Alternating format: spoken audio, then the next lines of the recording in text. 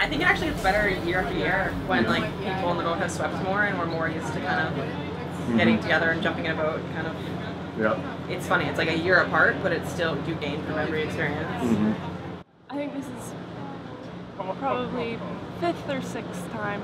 Okay. I just learned something crucial last night. I think one of the keys to the boat is that we all respect each other so much. I was talking to someone and I was like, I know I row against these girls, but like I'm in awe of them. And I think that that's kind of what makes our boat so special, is that we're all kind of slightly in awe of each other.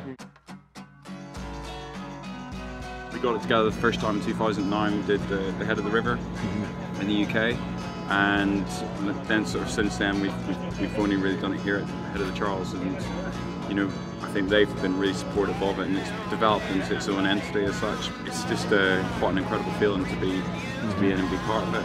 And long may it continue on as a tradition.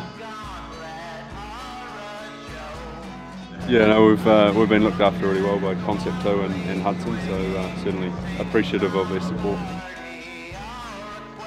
We've done five sessions. Oh wow! Yeah, we've been taking it very, very seriously. It's a competition, you think? The women's sweep bait. Oh yeah. The main competition. Depends on how it goes on Sunday, whether we become just great mates rowing together or we're grade 8. So. Yeah.